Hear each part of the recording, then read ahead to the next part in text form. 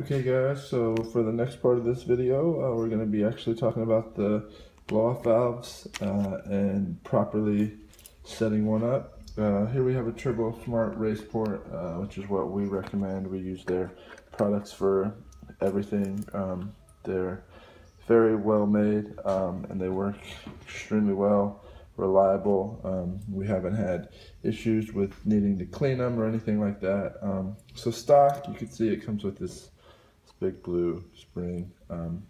It's a very stiff spring. For all N54 applications, we recommend an 8-pound spring. If you have a tile valve, they also make an 8-pound spring. It's the black spring. For these, it is the orange spring. As you can see, it's orange. So that's the first thing you need to do. You need to get the right spring in it. This is going to have the blow-off valve open at idle, which is what you want.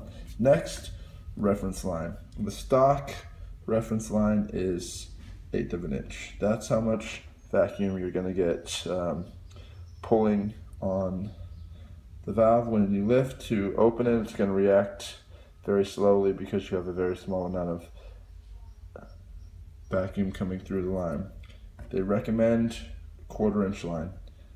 That's what you need to use. You need to tap some sort of port in your manifold and run a 1/4 inch line to the blow-off valve.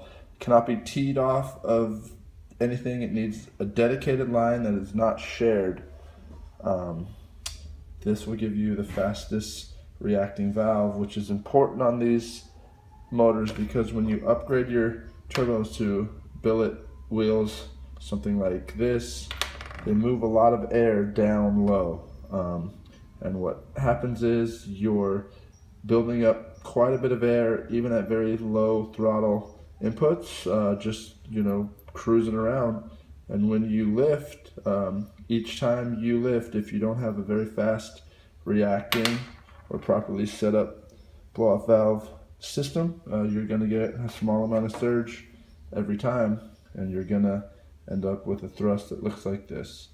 And what that's gonna do is it's gonna allow the wheel to move in and out. The oil seals are going to move past their grooves, and you're gonna get oil leaking past both sides, and you're gonna get smoke, and you're gonna get oil leaks.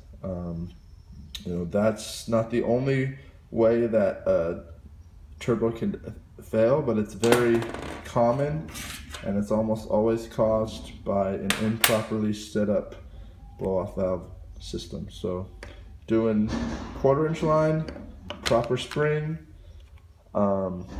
you actually should not have any problems with this type of premature thrust wear. Alright guys, for VTT, blow-off valve 101, turbocharger thrust 101. Thanks.